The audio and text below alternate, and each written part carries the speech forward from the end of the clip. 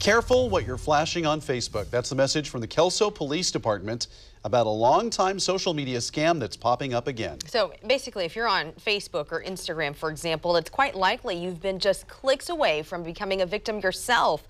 Fox 12's Brenna Kelly is live in Kelso now. And Brenna, tell us about this scam. What is it? Well, we've all gotten those friend requests that look a little too good to be true. Police say they are, and now they're saying some people are falling into the hands of, no, not that beautiful woman you befriended, but scammers. It's comical.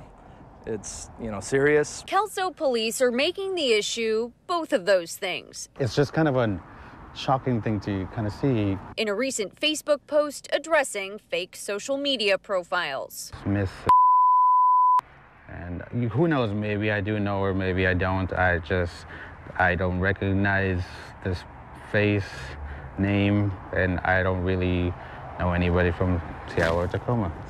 But it doesn't just stop there. Officers want you to know about a couple of reports they've taken recently about a crime maybe you've only heard about in movies. Pretty much extorting them for money because they had some private, risque pictures of them. Police say there's an old form of blackmail popping back up, and it usually starts like this. A beautiful woman sends a man a friend request. My friends and I get them all the time. This super attractive woman, bikini, whatever. She strikes up a conversation and somehow persuades him to, well, send her naughty photos.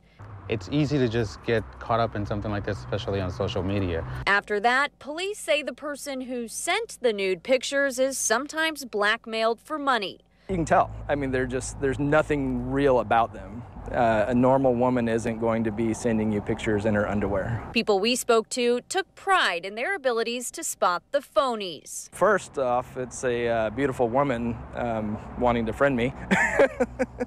No mutual friends, that's a flag, right? Yeah, that's kind of a red flag right away. Or if it's just very little friends.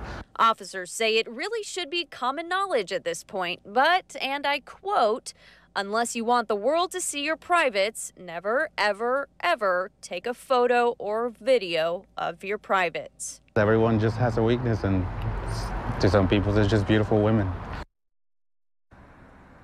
The message here from Kelso Police, keep your privates private. And they say this issue is not new, but is prevalent enough they felt it needed to be addressed in this lighthearted, comical Facebook post. You can view the whole post on our website, kptv.com.